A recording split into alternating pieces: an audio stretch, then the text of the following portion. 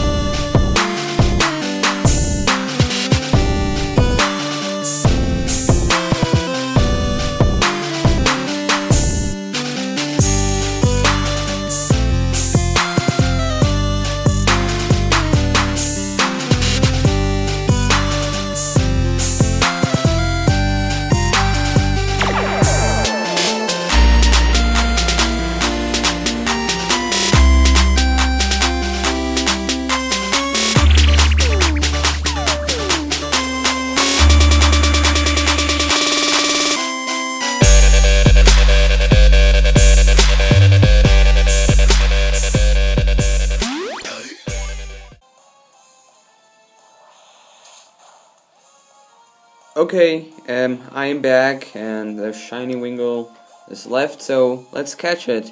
Let's hope to catch it at least. Okay, now, let's just try a Pokeball. Oh no, I don't want to fight you. Let's just throw a Pokeball at it. No, a Dust Ball. I don't want to spend too much time catching this.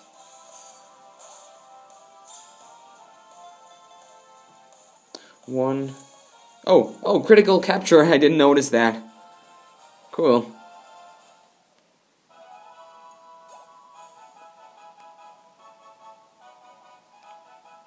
So, there we have our shiny wingull, second shiny wingull. So, no nickname. Oh, I don't remember which wingull it was, because I have my 2 shiny wingulls here in my party. Yeah, it's the last one. Oh, I got 2 female ones. So this I got yesterday, and this one I got now. So let's do a summary. And there it is. Shiny wingull. My second one. And let's check the nature. It is, rash. Somewhat stubborn. Okay. I have to show you this. There's no cheating device. Yeah.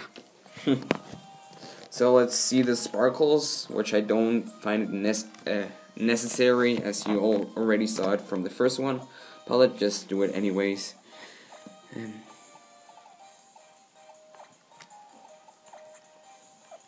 Okay. Okay,